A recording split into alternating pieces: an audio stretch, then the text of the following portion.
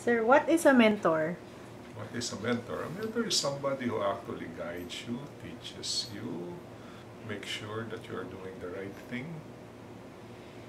A mentor is someone who inspires you to be the best. Skip naman.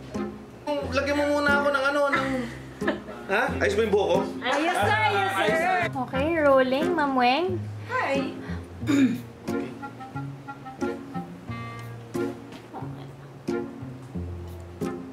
Everybody!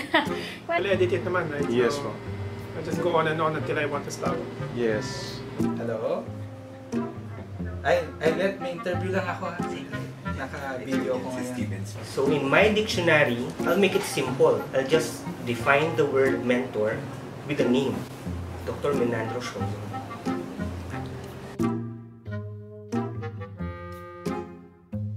Excellent. Magaling.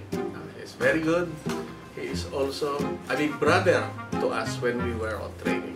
He is a very good surgeon, very much updated with his readings. He is a good mentor, probably one of the best because he's not judgmental. You are comfortable with opening up to him about anything. He shows you how to do the impossible. Great motivator. Very encouraging and very nurturing. He really sees to it that you learn from him. Something you would never forget. He always gives us an encouragement and he says, kaya mo yan. Each and every one of us are your fruits. You're the great tree. What I can remember about him, he's not a tourist. He's an explorer.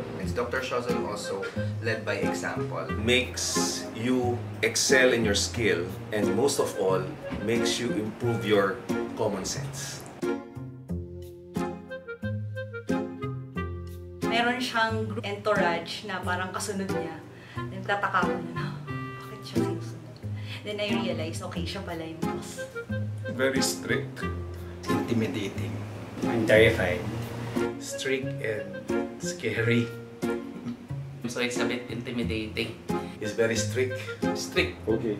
So, mag-elaborate ka ba? Sige lang, sir. No Sige, problem. sir. Hindi na okay na yan. Sige, unselfish and giving. Ay, mabait siya. Fatherly. Very much a man of few words, but very much great in deeds. Ang naalala ko lang before, nung first year ako, sinabihan niya ako ng meron daw ako star quality. So, naniwala naman ako doon. Nakatakot. Muntik na akong tanggalin sa residency. Sabi, you're next! You allowed me to get into fellowship 2009, October. Sabi mo sa akin, huwag ka na mag-fellowship, hindi ka matatanggap doon. Pero sinabi mo rin, kung hindi ka matatanggap doon, bumalik ka sa akin. Gusto ko noon, pagka from duty na, sasabayan ko kay sir. Sasakay kami sa Mercedes-Benz, tapos idadaan niya ako sa bahay namin. When we arrived in Seattle, he gave each one of us $100 as baon for our US trip. Magkano ang charge mo dun sa pagtulong mo sa akin? He told me, marami ako niyan. Sa iyo na lang lahat. Diyan ko maalala si boss talaga. Hindi tumitingin sa pera-pera eh. Talagang tapat siya tumulong. Famous line from boss. Pwede ko masabihin dito. Engot! Engot! Engot! Engot! Fetus! Pancreas. Ito dito. Tak, tak, tak, tak, tak. Ayun. Ganun lang. Do your best in everything that you do, whether inside or outside operating room. Always be prepared. Every surgery should be an obra maestra. Whoever is undergoing training, whether he's your son or your brother, he sees to it that he goes through the process. Always do two-hand tying. And in life, always have a backup. Always be the best version of yourself. Take the risk. Without risk, there will be no success.